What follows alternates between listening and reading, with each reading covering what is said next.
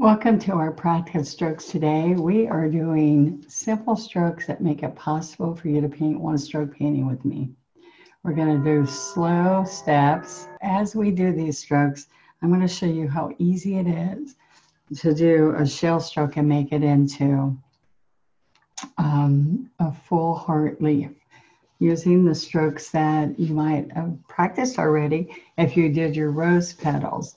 And so it's a fan-shaped stroke, and we're going to use our 3/4 inch flat brush and our 16 flat brush sometimes if you want to get smaller. I just want you to know that these brushes come in my traditional one-stroke dark green handle brushes. This is your ferrule. We want to keep the paint out of the ferrule here, and that keeps your chisel really nice. So these are flat brushes, and this is my signature set, which they have smoother, nicer quality handles and better bristles. But the key is that either brush will teach you the technique that you need to. It's just when you get started, you can get my 10-piece brush set for a great price. All right. I want to show you there's 10 brushes, lots of flats because I use a lot of flats. All right. Different size flats. All right. And those sets are on onestroke.com, just to let you know, because that's the most asked question. Ma'am, what are your brushes? All right. I just noticed I had a little bit of green left in there. All right. So we use floating medium. It also comes in, the new label is gray and white with black writing.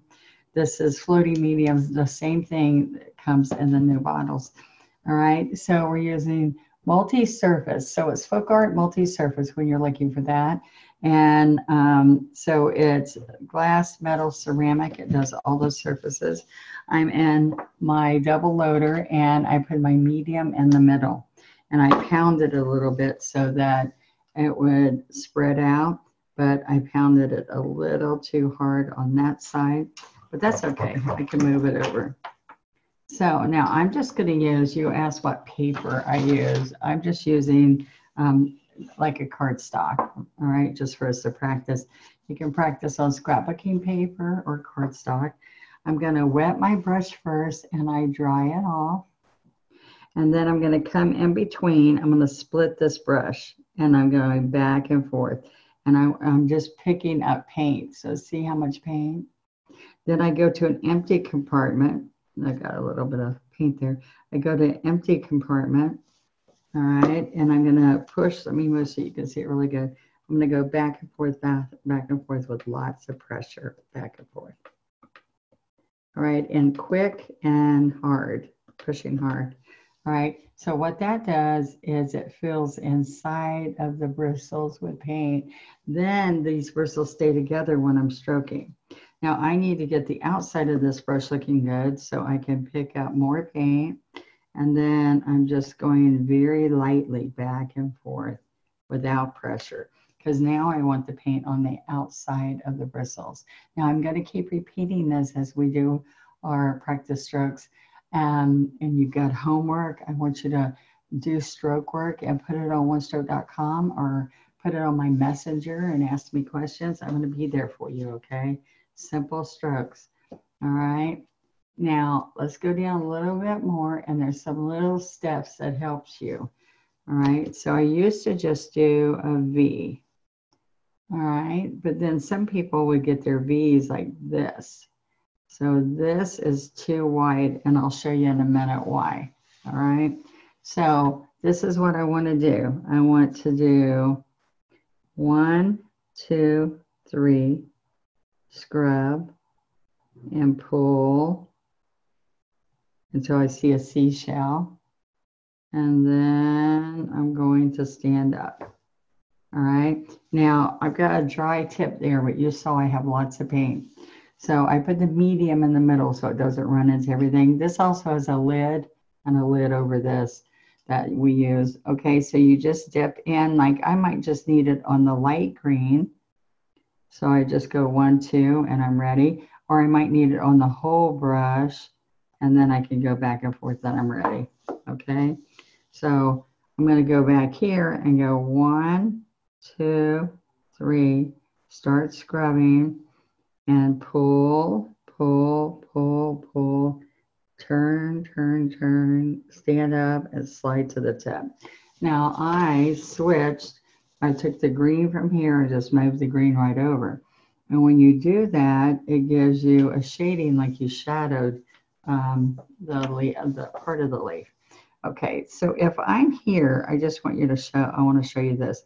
See that open V is too wide? If I'm here, then I only have to right here and before I have to turn and stand up. See, I need more medium. So I'm gonna have to come here and stand up. So the difference is if my V is where it needs to be, I can see the whole shell before I stand up.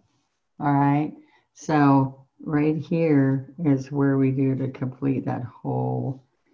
Right here, it should have been the there and there. And it makes a difference in what it looks like when you're stroking your leaf, okay? So that's why we do the little strokes to help you get ready. All right, I'm gonna keep putting this right here so you can see it. I'm gonna get a little bit of medium. Only, please, please, only go to medium every second, third, fourth stroke, okay? Don't do it every stroke. All right, so let's go over this again. All right, so what we're gonna do, we also can do criss, cross, and I came up with this when I was teaching in Holland because they have lots of railroad tracks. All right, so when we did this, this is how this is gonna help you. I need to pull over a little bit more, okay? Now, what I'm going to show you is that we have a magnet in the middle. Okay, so what happens, see, I can just pick up paint out of this area there. What happens is I'm going to keep the dark green where the magnet is. So if I go 1, 2, 3, and every time I slide out, it sucks it back. Out, back, out, back. So I say out, back, steakhouse. And there's my shell. All right, so when I say a shell, I want you to see what I mean. All right, so if I come there and if I went like this and like this, you would see a seashell, a scalloped seashell. You could also call it a fan. If I go like this, you can call it a fan or a shell. So that's the terminology I use, okay? So I'm gonna come here and pick up some more green and work it in. I got both colors and a little bit of medium, okay? So let's go back and finish this one even closer, okay? So if I'm here, I went 1, 2, 3, scrub and pull. Okay, now after I see my shell or my fan, then I can slide down the stem. All right, so if I'm here and I scrub, then I stop and then I stand up. And don't just stop here, stand up and then slide to a point. All right, so I came down a little bit too far there. Then I bring my chisel into my leaf, only 2/3 in, don't go all the way to the tip. Okay, so let me share with you if I want to add another color. So I've got these two colors. I can dip the white and lighten the stroke. Okay, now what I want you to see is I can go 1, 2, 3, and I want you, let's turn this around. I want you to feel this movement, okay? This is your 3/4 flat brush. 1, 2, 3. I want you to put your little finger here and I want you to scrub. All right, 1, 2, 3, scrub, just like this. So we're not doing this, we're doing this. So I'm scrubbing before I pull. And then my little finger is pulling me wherever I want to go. So you have to be thinking. The little finger pulls you around. So let me show you. If I'm right here and I want to go to there, 1, 2, 3, my little finger, I just scrub and I'm holding this tight and I'm scrubbing, and then my little finger drags me around. So I want you to practice holding and practice pulling. So like I push and my little finger pulls me down.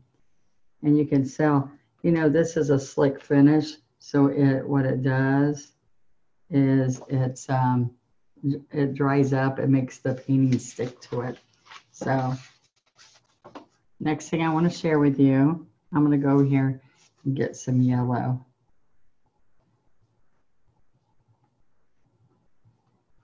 Okay.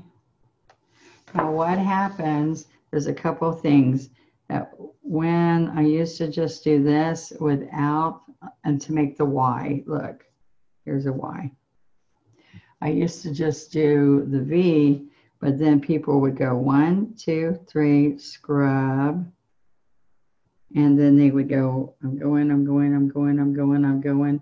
And they don't realize that they need to come straight here. So they get carried away. So then this is what you end up seeing. Okay, so it's a lopsided. And if we make it the stem and we follow the stem, then that works. Now, the next thing I want to show you, these are little tips, okay? The next thing I want to show you is that people, when they're trying to do this the first time, this is what they do. They're going, I'm scrubbing. Oops, I forgot. I got to turn and go to the tip. So they're scrubbing and they're like, oh, I'm going to turn. So they do this at the bottom, which this is wrong. Okay. And this is how I'm going to share with you. If you want, I want you to look at this. I want you to think the dark green on this one, you could have light green on the outside, but the dark green on here is going to make my leaf if I want to go out and in, out and in.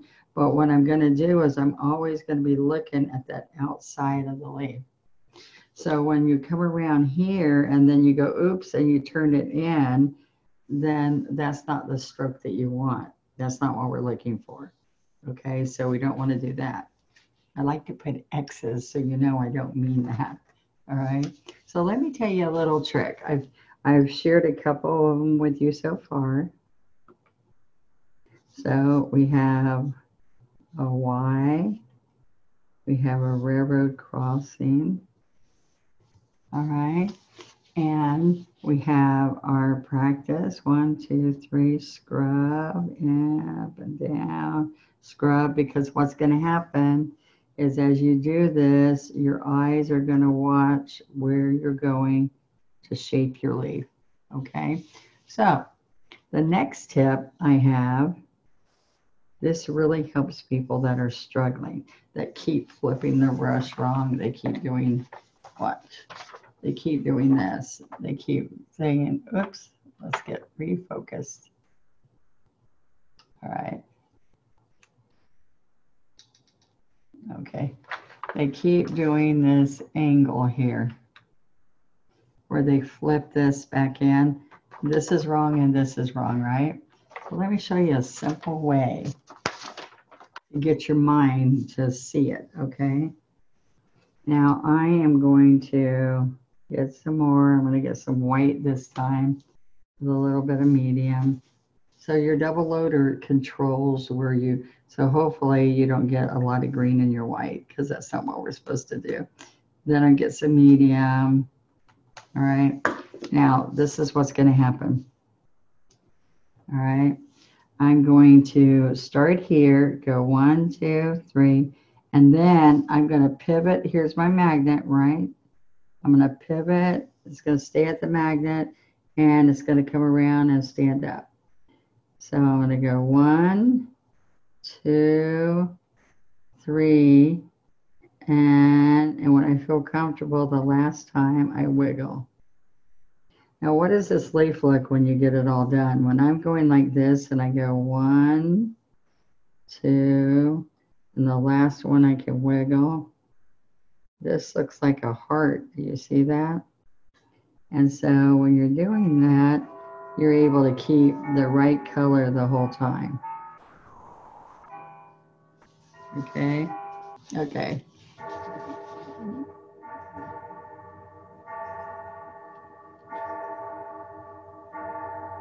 There we go. Now look at this. On this side, this is what people continue to do. Now look at my dark green. All right, I'm gonna put my little finger down. Look at my dark green. This is what people do when they go, oops, I gotta turn. Okay, so let me tell you, this is the side that I kept at the magnet. This one went down the stem, the post, right down the stem. All right, so this is what I want you to see. When this is right, it looks like that. So I pivoted from the magnet. Now this other side where I just carried it on and on and on, and many of you do this, this is what happens. See the lines? The lines come where I wiggle or straight. And oops, I gotta go down. So there's where we see, and when we do it right, we're up here, remember, high enough up there. Okay, so then we pivot all the way on each wiggle. Okay, so I want you to see, that's going to help you. If you understand why we put the magnet there, why we're pivoting from there, it's going to make a big difference in what your leaves will all look like. Okay, so that first leaf again, let me go back here, pick up paint. Just dip into the corner of what you need if you don't need to come here and get both colors. Okay, and I put a little bit of white. I'm gonna put some medium. I don't have enough sap. There we go. Okay, let's watch one more time. All right, I started over here.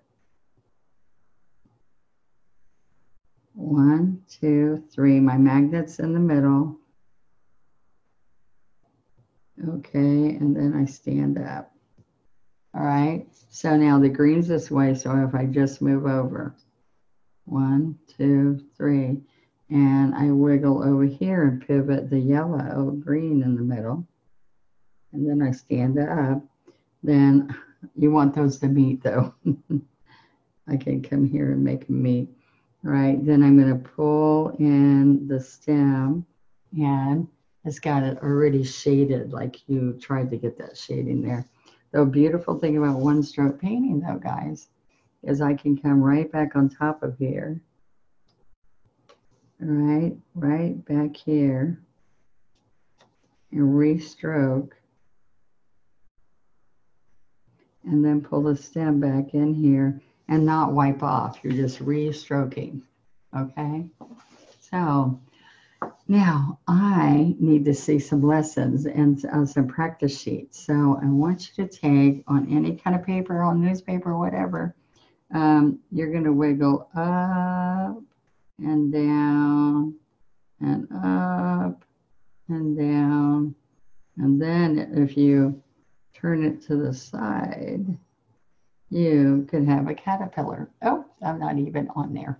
There you go. You could have a caterpillar along here. Okay. Now, this is the key. This is what I want you to see. When I'm pulling this and I'm wiggling, I want this chisel to match with this ferrule. We're not twisting. See? We're not twisting either way. What we're doing is we're pulling. As I'm pulling and wiggling, wherever my brush pulls me is where I'm going. Okay? So that's today's lesson. I'm excited for you to see what comes up next. I'm excited to watch on Donna Dewberry's official One Stroke group. Please come and share your paintings and your worksheets. Let me know how you're doing. All right. And if you need any other products, it's One Stroke, ONE, FolkArtStroke.com. And that's the Donna Dewberry's official website to get your supplies. Thank you so much, and I will see you next week.